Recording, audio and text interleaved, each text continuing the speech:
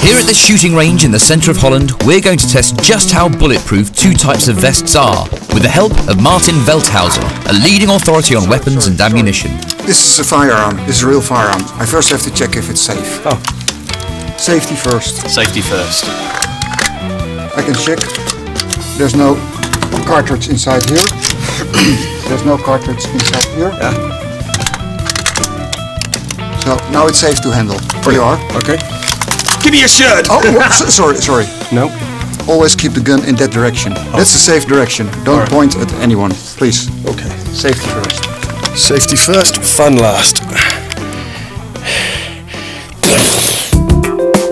In this test, carried out in 1997 by the Dutch research agency TNO, a bullet is fired at some gelatine. The substance and flexibility of gelatine are comparable to those of human flesh. The result is a reconstruction of the Glasgow apple jelly murders. The impact of the bullet on gelatine gives a good indication of the impact of a bullet on the human body. So if at some point people are going to end up getting shot at, then we better wear safety vests. Francois is wearing a new model, the Dyneema panels, a super lightweight material made from extremely strong fibre. His vest only weighs 1.8 kilograms and is designed to offer protection against sidearms. Looking good. Looking very good. Peter will be firing a 9mm caliber handgun, quite a weapon. The vest should certainly be able to withstand this bullet. The vest is mainly used by police officers and security guards and is meant to be worn underneath clothing.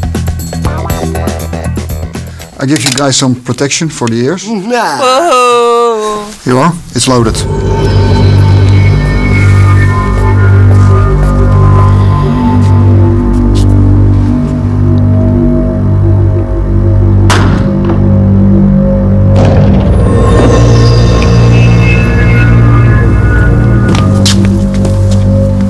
You can see the bullet has gone in here.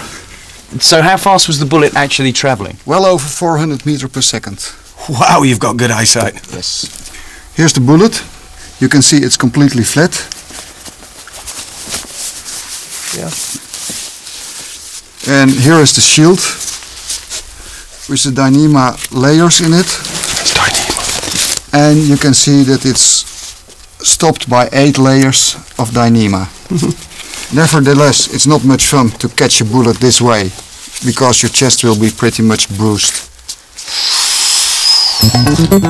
Now the slightly heavier artillery. Peter will fire a 7.62 by 39 caliber gun at a vest which is only meant for hand weapons. He'll be shooting an automatic Kalashnikov, the AK-47. Not a weapon to mess around with, so keep your distance.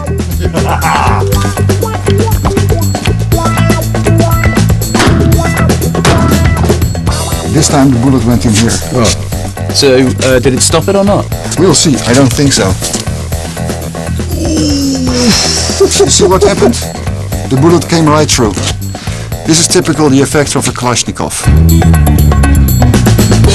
This time, Francois is wearing a military vest. This vest is designed to withstand machine gun fire. A number of different plates can be inserted into the vest for different types of attack. And the vest is worn over the top of clothing and weighs 2.2 kilograms. When the plate is inserted, it weighs 5 kilograms. And now Peter has another go. This time a solid plate composed of Dyneema and ceramics has been inserted into the pouch of the vest. Even heavy bullets fired at high speeds are stopped by this plate. Peter is firing a Kalashnikov. See, the bullet went straight through. We'll see. This is the plate.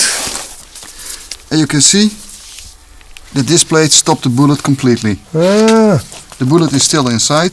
This is a ceramic plate. And in front there is Dyneema layers. So he's alive!